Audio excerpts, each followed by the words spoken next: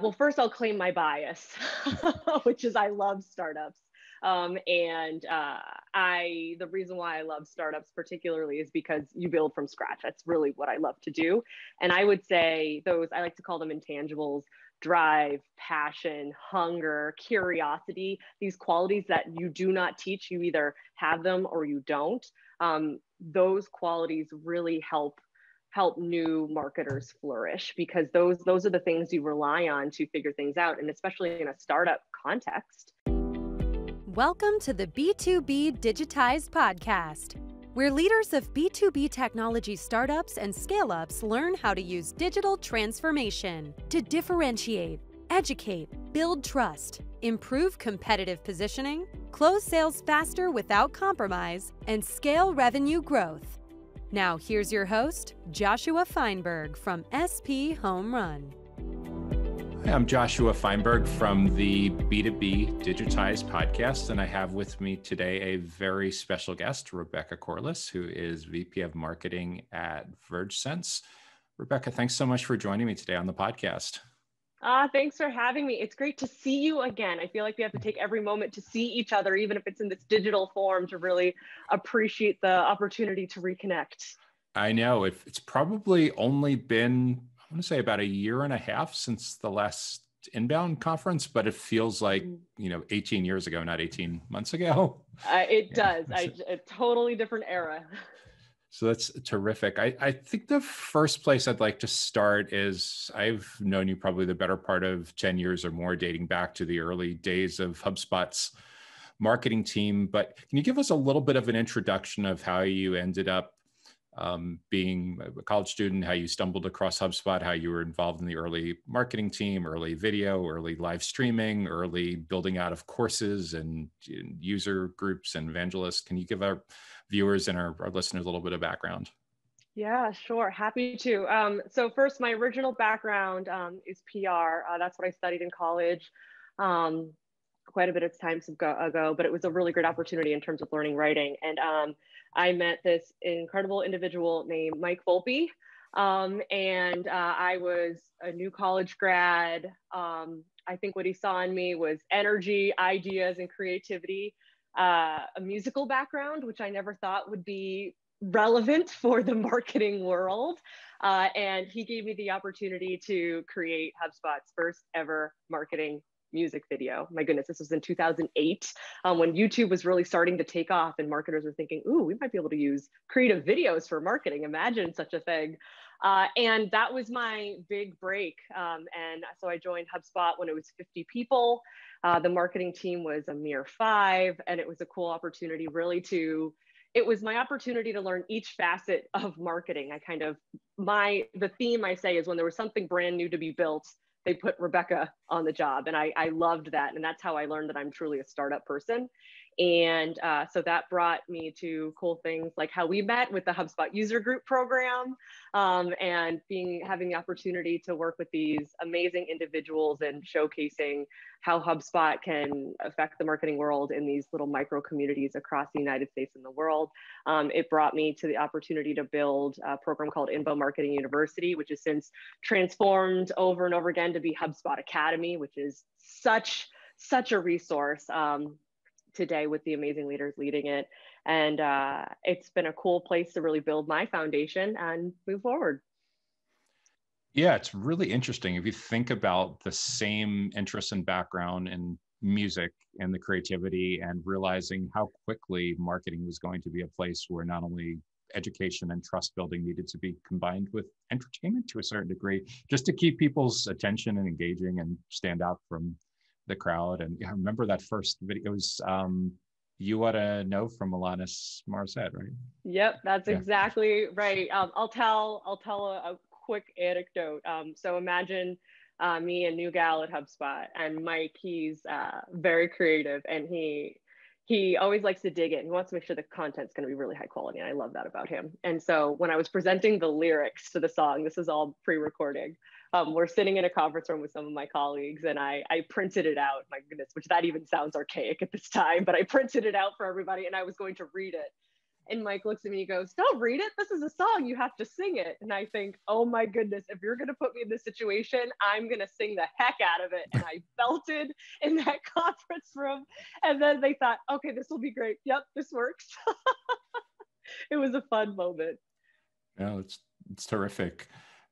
So I think the first place that would be super helpful to get your thoughts on is for someone that is brand new to getting into marketing, digital marketing in a company that sells to other businesses, B2B.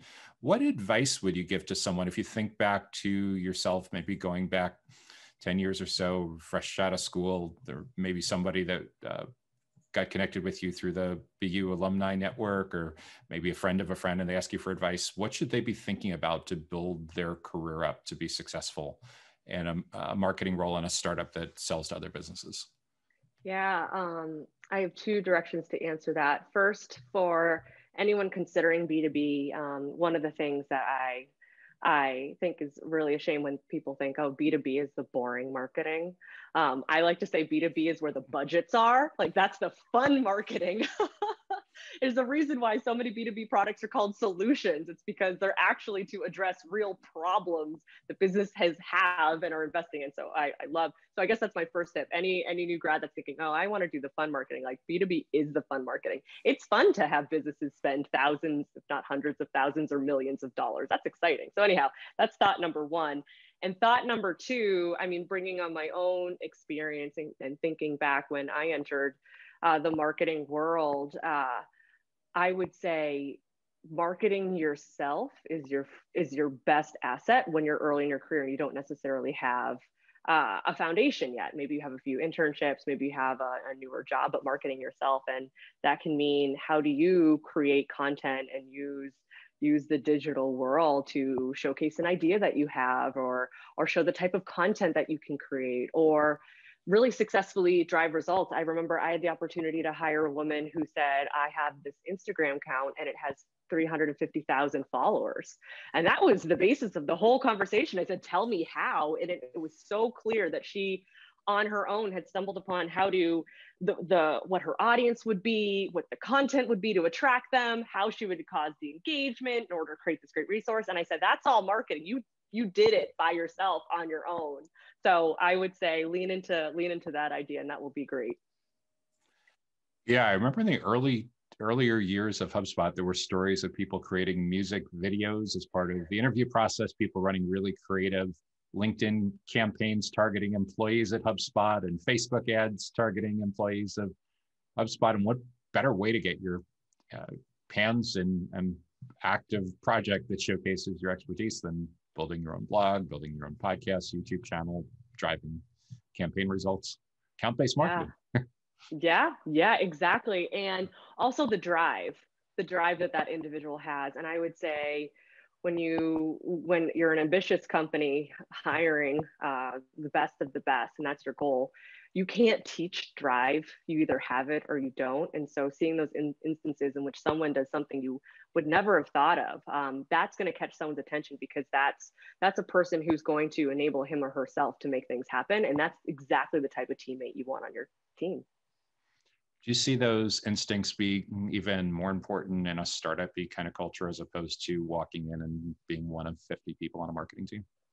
Yeah, well, first I'll claim my bias, which is I love startups. The reason why I love startups particularly is because you build from scratch. That's really what I love to do. And I would say I like to call them intangibles: drive, passion, hunger, curiosity, these qualities that you do not teach. You either have them or you don't. Those qualities really help new marketers flourish, because those are the things you rely on to figure things out. And especially in a startup context, you're doing things below your pay grade and way above your pay grade. And you need to lean into those intangible skills in order to find the resources, the information to make sure you're making great, informed, smart decisions. So it's very, very important to have those. Yeah, thanks for adding that, because I think it's so important to contextualize for the kind of company that someone is working at, the size of team, how versatile they need to be versus how specialized. And it seems it makes an enormous difference depending on whether you're one of the first 5 people hired or one of the first 100 people hired in that particular role. I think that's true. Like, for example, when I think of even HubSpot's evolution in the first early days, I think back to my now really close friend and someone I respect quite a bit, Ellie Merman, and I, like, we did everything. It didn't matter. We did everything purely because everything needed to be done. When I left, the marketing team was approaching 200 individuals. It was amazing, amazing. And so now what was really celebrated and really needed was this specialization and this ability to optimize and unlock value in this specific area so deeply. And that's a different skill set. That's a skill set that is incredibly valuable as well, that is really impactful in larger businesses where you need to always figure out how do you one up yourself, one up this channel, one up this strategy to continue to drive growth. That's some great advice for someone that's just at the beginning of their career. What insight would you offer to someone who's got at least a decades of experience in a marketing role focusing on B2B, and maybe they've had a really difficult year? Maybe the company they were working with was hit hard, especially by the pandemic. Maybe there's been a lot of turnover on their team, a lot of churn within the customer base. What would you advise someone in that role to help them reset and get back on track? Yeah, that's a wonderful question. And also my heart goes out to those in that position, because there's been a whole lot of shakeup in our world in the past year. So my thought are a few things. One, I love the word consultative, being consultative. It really applies to the B2B marketing world. I think it applies to the interview process as well. I would say going into an interview, and this is actually the approach I took when I had the opportunity to interview for my company now, VergeSense, is use your interview process to pretend you're a consultant in the role and think about solving problems, like even within the interview process, if it's natural to the conversation, of course. And the reason why I really like that idea is for 2 ways. One, for the individual interviewing, it gives someone the opportunity to imagine the types of problems he or she will be solving and confirm that they're interesting. That's really important. And 2, I think how that portrays the individual is you start talking about the real work. And I think that often creates a hunger in the employer in saying, oh, I can't wait to have this conversation on the other side of the hiring contract. Wouldn't that be fantastic? So I would say dig in that way. I have another tip. I'm going to tell you one of my pet peeves. It might make a few people angry because I think it works for some people, but I don't think it works as well in startups, growth stage startups, et cetera. It's when people are really excited to flaunt their playbook. It might be a hot button item, but a lot of folks will say, I have a playbook. I have a playbook that I do. And on the one hand, I'm sure they do. I bet they have a fantastic set of strategies and tactics that they've applied here, and here, and it's worked great. And I think that's excellent if you plan to continue to stay within the same space. However, if you're a startup person, being a figure it outer and knowing how to ask the questions in order to figure out what's right here, I think is more unique and super valuable because it shows how you tackle issues in ambiguity where there isn't a lot of information. So that's my takeaway there too. So somebody that's rolling up their sleeves and figuring out the personas and figuring out the jobs to be done and figuring out the whole journey, as opposed to just coming in and assuming that because whatever they did in the previous role worked, that we should just do a find and replace and reuse that same playbook.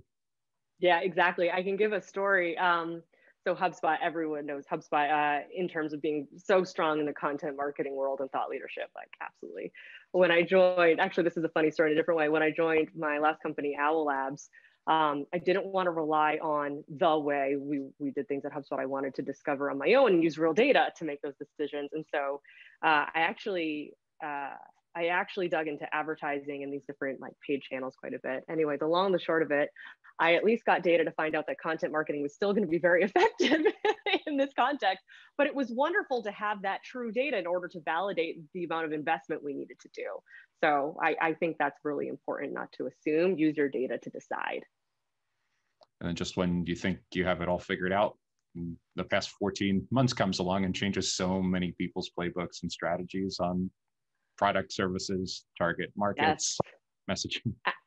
Absolutely. And that's when I think those figure it out skills, the dig in, what do we do now? Maybe we're dealing with uncharted territory here. Being able to navigate that is so crucial, especially when things you don't expect come your way. When I was doing a little bit of research about VergeSense, because I was curious, it really struck me that how the founder could have, obviously nobody had foresight to see this coming, but to be in a place where you could make such a big impact on offices, buildings, being able to safely reopen and keep a pulse for what's going on. It's gotta have amazing opportunities around content marketing and webinars and worksheets and helping people figure all this stuff out. Yeah, absolutely. It's honestly, when I had the opportunity to consider the position, it was that very element and we know is a marketer's dream. And I said, oh, this is going to be fun. This is going to be fun to solve a problem that I think it's fair to say is on the top 5 list of every leadership team across the world. It's really fascinating. Means that you really need to have a high bar in what you deliver, but it's a ton of opportunity. For the context, for those who might not know VergeSense, so we're an enterprise hardware and software company that creates a workplace analytics platform to measure how people are using your office space. And also in terms of being agile, the original real driver to purchase was to make sure you had the right amount of real estate to match your business. That's still true. That's still really important. But now it's all about, if you're a workplace strategist, you have no idea when people are going to come to your office on the other side of this, how they will use it, what they will need, and having data to validate is really important. So from a marketing standpoint, we have a really fun education opportunity in terms of offering our market and offering our buyers, leaning on the expertise of our teams to share, well, how do you progress in these uncharted times? How do you reopen your office? How do you do that safely, productively, in a way that drives collaboration? It's super fun. You think about too, you mentioned something early on about college students having a perception that B2C marketing is much cooler than B2B. If you think about a commercial landlord or developer that has a 30, 40, 50 story high rise that's sitting pretty close to empty, there's enormous financial implications to helping them get companies, tenants that are in a position to start filling up the space again safely. Huge. And I think when another tip for those considering B2B, versus B2C or B2B industry specifically, for me, and this is maybe why people like B2C often, for B2C, you can imagine marketing the products you'd buy yourself. And I think sometimes that drives appeal because you have that empathy.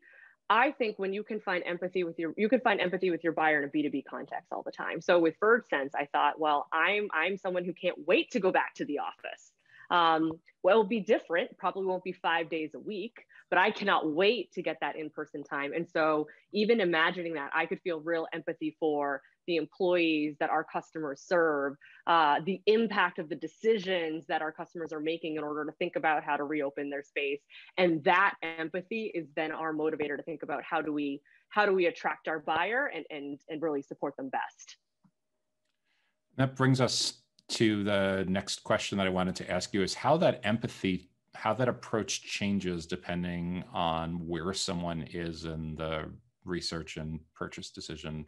We all know the stats that everyone throws around that just there's an enormous amount of shift from seller to buyer. Buyers are just doing tons of research before they're willing to speak with someone from a sales team anymore for good reason. They're able to get access to tons of information. They're asking questions of Google and Siri and Alexa and posting questions on LinkedIn and Twitter and Facebook all day long. How does your approach to B2B change depending on where you're trying to first intercept a prospect?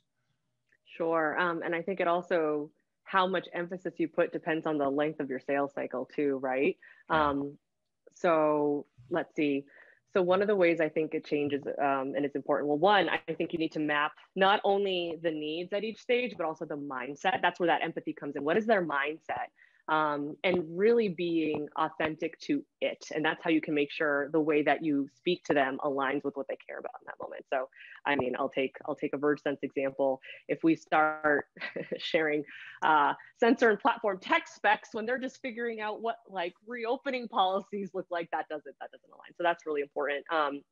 Once you've mapped out that mindset, I think you then can think about what is going to be most value to them at that stage. And then I think going into that consultative solution-based focus, you can really have the most impact, because the best sales cycle, the best sales journey is one where you're in the mindset of, I need to find people who have the problem that I solve. Because at the end of the day, you could be their hero. It's not even about making revenue. You could be their hero. You could be the answer of their problem that they're ready to invest in. And so how can you make sure you start the relationship by answering the questions they have, then make sure they have the right product information to know that it fits their needs, and then really dig in the sales process in order to get that nuanced view into what their true needs are, and talk about how that's going to work. Where does it work? Where does it work? And how do you make sure it fits in order to then ultimately have a sale in which you have a customer that's really excited to get started and implement this new product.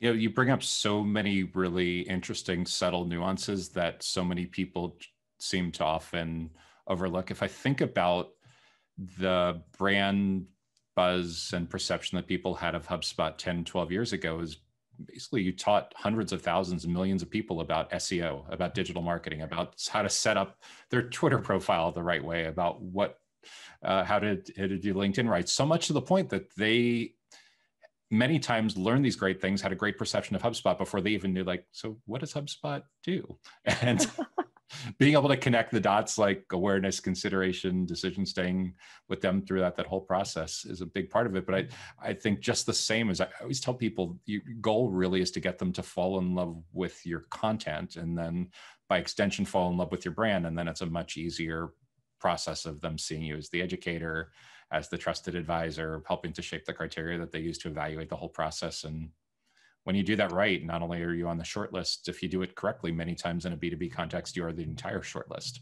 Whether the prospect actually tells your sales team, that's another story, but it's a great way to differentiate and neutralize competition. Yeah, right on. And I would say we saw the sales journey beginning at that point when someone, I mean, remember this is 2008, Googling, what is blogging? Like that's where the sales process began. And like our top of the funnel, like the timeline in which we focus on top of the funnel was maybe 50% of the full journey, because once you came in, our sales cycle in terms of talking to sales and closing could be a matter of months. So really the time that we needed to focus on was that beginning journey. And it could be even longer than you might expect. Those individuals who, I mean, we'll put it real into context. When building Inbound Marketing University, it was 2009. What was happening in 2009? This terrible recession. And so real long play. I was honored in terms of building the certification program. People use that to better themselves in their career, get the new job, which is wonderful. What we all wanted to do was get back to work. And then they advocated for purchasing HubSpot. And so, I mean, that's even the longer journey. And it really goes down to earning credibility. And I would say earning trust.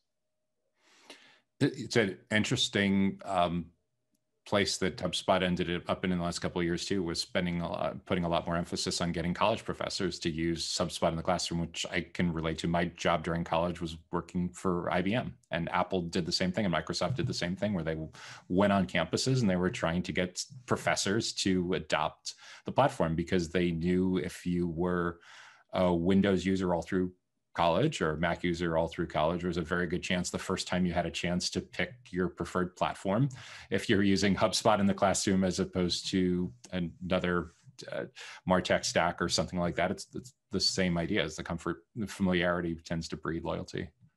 Yeah, and even today, I mean, I'm in the position where I'm hiring for a handful of roles, myself and my team at VergeSense, and I smile from ear to ear when I look at someone's LinkedIn and I see HubSpot certified, Inbound Marketing certified, and I think it just makes me so happy, because one, I'm glad I'm glad for just the HubSpot brand continuing to flourish. That's wonderful. And two, I love seeing the full impact. Like that is as good as marketing can get. Full marketing that impacts the full ecosystem and the full marketer, and truly with the goal of bettering their world, their lives, and then seeing the opportunity that comes from that. I've often said that in a lot of ways, the free education that a SaaS company like HubSpot has put out should make the marketing professors at a lot of universities very nervous that they need to keep raising the bar to make sure to be able to justify the tuition investment and the time investment of a formal higher education approach to teaching these same courses, because everyone's constantly comparing these different options. It could be, or the evolution that can come from it. Is this a rising tide raises all boats moment where university systems also think about what can they uniquely provide that maybe they weren't prioritizing before? I mean, that's the best of every world. The experience is the real world experience of encouraging somebody to build their first blog, build their content offers, doing customer insight research, giving all these super hands-on things. So when they walk in for their first interview, someone's like, wow, we have people that have been here 3-4 years that haven't gotten to some of these things yet. Real live demo portfolio. Yeah. When you look big picture at what some other companies do with approaching B2B marketing, B2B sales enablement, what do you think is the biggest mistake that a lot of companies make that's preventable if they knew better going into it? One thing that comes to mind, and this is especially true right now where we're a full enterprise sales process, long journey given the investment of our platform. I've been thinking a lot about attribution, and one of the, I think, problems that some folks could adopt accidentally is putting a lot, I would say, too much value into lead source. I actually used to think this way all the time at HubSpot. Love lead source. Where did it come from? Came from social, came from organic search, came from email, came from a BDR. Great. And I think it's really important to capture that. There are some businesses who put 99% of their marketing ROI evaluation into just the entrance point, where I think in some cases it might even be irrelevant. I mean, that's what I believe. And I think businesses, especially if you have a lengthy sales cycle like ours, who really invest in understanding all of the touch points that a prospect has along the journey to becoming a customer, I think that's more impactful, because ultimately you're doing this, not this territorial mechanism to give credit and celebrate and win. I mean, sure, that happens, but that's not the value to the business. The value to the business is understanding where to invest more. And so I think companies who aren't investing more into just that full attribution picture are really losing the opportunity to understand where they should put more dollars or where they should take dollars out in order to keep growing. Yeah, it's interesting too to see all the different models that people are using to try to justify that they've completely figured it out. But it's so easy to see at the same time the things that sometimes get attributed to organic search or paid search, or really a brand search on the company that started with something much more impactful happening that wasn't as easy to measure. Yeah. Or new lead comes through a partner. That's awesome. But it's actually because they read a press release and then they asked the partner, or vice versa. We get a new lead from a webinar, but it's actually because, I don't know, a BDR did a quick phone call and they went and jumped to the website. So I think we need to really lean in, especially as digital marketing gets more and more sophisticated, of seeing how these things weave together and just accepting that there isn't this binary, which cup can I put this customer win into? Like, it doesn't work that way. And embracing that, letting go and saying, all right, I know that these experiences weave together. I want to measure the whole ecosystem, ultimately, because it's not about credit, it's about knowing where to invest. Do you think the pressures of so many companies in the space following these playbooks having venture backing adds to complications, because there's an impatience to show that something is working, and being able to measure things in the short term that sometimes are really difficult to measure in the short term, especially when I think about like a startup that's trying to get to product market fit or go to market fit, and there just being so many unknowns? Interesting. I think when things aren't going well, or you have a big goal in front of you, there's a lot of pressure. And I think when there's a lot of pressure, there's often an instinct to go to the nearest answer versus, or the most obvious answer versus the best answer, most impactful answer. So I think that in that dynamic, that absolutely could be the case. I also think that then, I mean, it's real marketers' leadership opportunity to say, I understand why there's interest in being really binary about just like categorizing a customer by a source. But what I want to do, like you go back to the value you're trying to provide. Ultimately, I want to be able to have conviction in where I want to invest. And the method in order to have that clear answer is this. And so this is what's going to serve us more than that. And I think when a marketer can step back and speak to the ecosystem in that way, in those high pressure situations, that's going to be much more successful and a real moment for credibility for him or her. And there's the extra complication too of post-purchase. What does the retention look like? Is it someone that's a really good fit that's getting value enough out of their investment that they're going to stay and become a customer marketer's dream, being a great evangelist and promoter? Or are they at the other extreme where sales pushed really hard just to get it over the finish line and maybe it wasn't the right fit? Yeah. And I think that just emphasizes that measurement doesn't end at the purchase. Continue collecting that data. The data you collect might evolve, but continue to collect that data because that's going to be really impactful, especially if you're at a startup phase or a scale phase in which more data is going to inform what you do and how you prioritize. That's terrific. The final area I wanted to ask you about today was to get your thoughts on where B2B digital marketing, where B2B sales enablement, where the whole B2B playbook is headed in the next 12, 24 months or so. Is there something that you see going on right now that seems like it's going to be this big inflection point where we'll look back and be like, oh yeah, that was the big thing that was changing everything? Sure. So where my mind goes, it really is relevant to the time right now, is what marketing channel have we all lost that might have an opportunity to be reborn? And that's events, physical events, in-person events. And I know for our market particularly, events are great. I know in the meantime, we've done the digital events, and that's been wonderful from a demand gen standpoint as a means for our reps to talk to their customers, et cetera. But we've lost the depth. We've lost the depth in that. We've gained accessibility. That's interesting. We've gained accessibility to it. We can now join without traveling. So that's a win, but we've lost the depth. So I hope that those who produce events from a marketing standpoint or those who use events as a marketing channel use this really disruptive moment to think about how can we take the winnings from this disruption and what we miss and actually create a new, totally fantastic marketing channel event type that can impact businesses. So that's where I put my bets, and a lot of changes happening very soon. Hybrid events and offline events and getting back into traditional conferences and trade shows. Or maybe something totally different that neither you and I are thinking of right now. I don't know.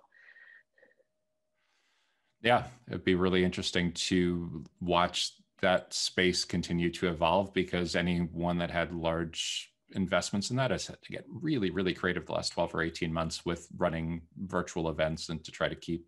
But then what's interesting too, is I see in the next few months that a lot of traditional IT events that I've gone to over the years are coming back in very reduced capacity with all kinds of safety measures and as hybrid events, I guess, with the idea that they're keeping everything warm, with the idea as we move into next year that they'll look to return to where they were in years past. Yeah, well, I'm an optimist. Joshua, I have to be. I'm an optimist. So I can't wait to see what creativity is born from this, because I do think these moments to come together are so impactful. And I know they will flourish, and I expect it will be in a new evolving form. Every inflection point in the last 20 years or so, between the housing bubble, between post 9/11, brought so much innovation in technology and rethinking how companies communicated in workplaces. And it's hard. Everyone talks about the idea that we've had a decade of digital transformation in a matter of months. Be really, really interesting to see how that plays out with all these new experiences. So true. So true. Well, thank you so much for joining me for this podcast interview. It's been super helpful, really, really insightful. And I know a lot of the viewers and listeners that are going to watch and listen to this will get a lot of value from hearing about your experience in building and deploying B2B digital marketing in startups and scale-ups in all different contexts. I know you're active on LinkedIn. Is that the best place for someone to reach out to you if they have any questions or want to connect with you? Yeah, that would be great. Rebecca Corliss on LinkedIn. Love to connect there. That's where I have some of my most fun conversations. So please find me. It'd be great to connect. Absolutely. And I'll make sure I include a link to that with the show notes too. Thanks again so much for joining me, Rebecca. It's been great. Wish you all the best in growing your career. And I look forward to continuing to see great things coming from Rebecca Corliss. Thank you so much. And thank you so much for having me. You're very welcome. Thanks for listening to this episode of the B2B Digitized Podcast. To subscribe and leave a review, check us out at b2bdigitized.com or wherever you like to consume podcast episodes, including Apple Podcasts, Google Podcasts, and YouTube.